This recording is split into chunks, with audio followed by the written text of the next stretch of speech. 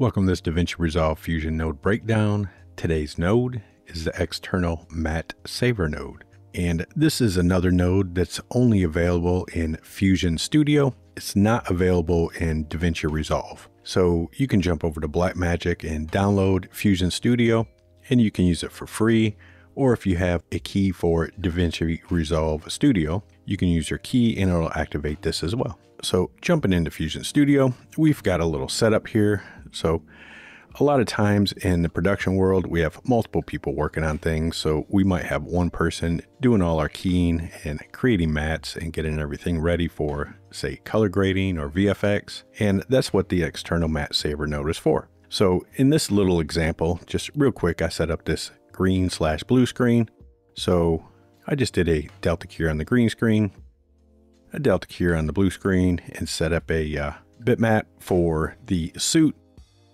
And then we've got our little alpha for our green screen, our alpha for our computer monitor, which was our little blue screen, and our alpha for our suit, which I added some polygons in a multi-merge to take it out.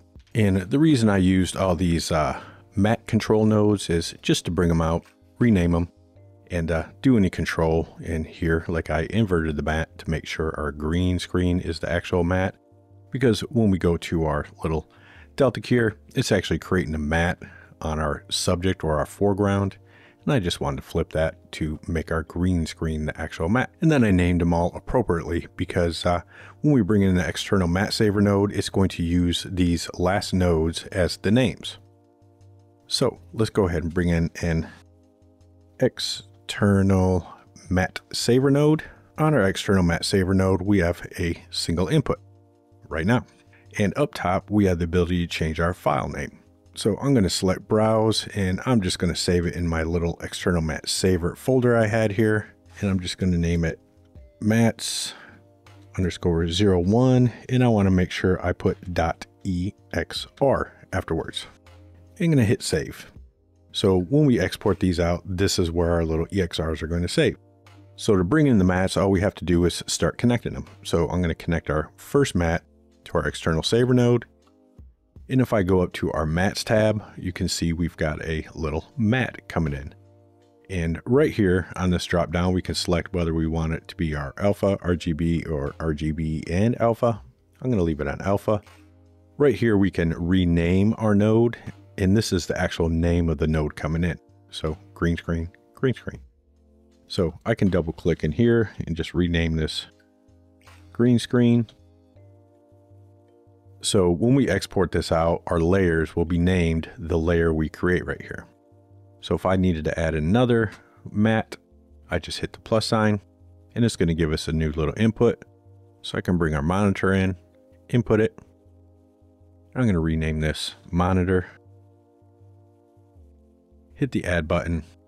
We're going to add a third little input. And I'm going to input our suit. And I'm going to rename this suit.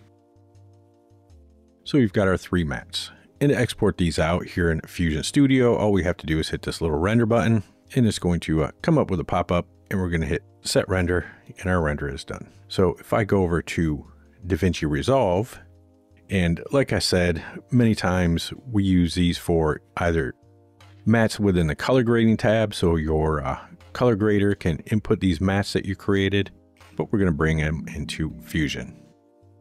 So in Fusion, we can go find our original footage here, which was this little guy here on a green screen, checking out his blue screen laptop. And then we can bring in our little mattes. So I'm going to hit shift space at a loader node, and it's going to pop up to our folder. We're going to find it, and we've got our mattes. And if we look, we've got our mattes. If I go to our format tab over here, if we go to our parts, we've got our green screen, our monitor, and our suit. And I can use these mattes however I would normally use mattes in a project. So I could easily just bring this into my little media input. And you notice it didn't do anything because on our loader node, we want to make sure we go to our channels. And for some reason, Fusion never brings in our alpha channel correctly. So we just got to find suit alpha as our alpha channel. Same with if we were using green screen. Notice our alpha channel isn't selected. We just got to select green screen. And same with our monitor, select monitor. And if you need to go back and forth, it's going to lose that alpha channel again. So if I go back to our green screen, you notice I got to reselect my little green screen there. So sometimes it's easier just to copy this node, paste it, and we can go to each one, hit F2, rename to matte green screen, F2, rename to matte monitor, F2, matte suit. And then we can go to each one of these and make sure we're selecting the correct channel. So we'll go to our monitor, format monitor, format suit, change our alpha to suit. So now we've got all of our little mats ready to go. So that is the external matte saver. I will see you in the next node breakdown.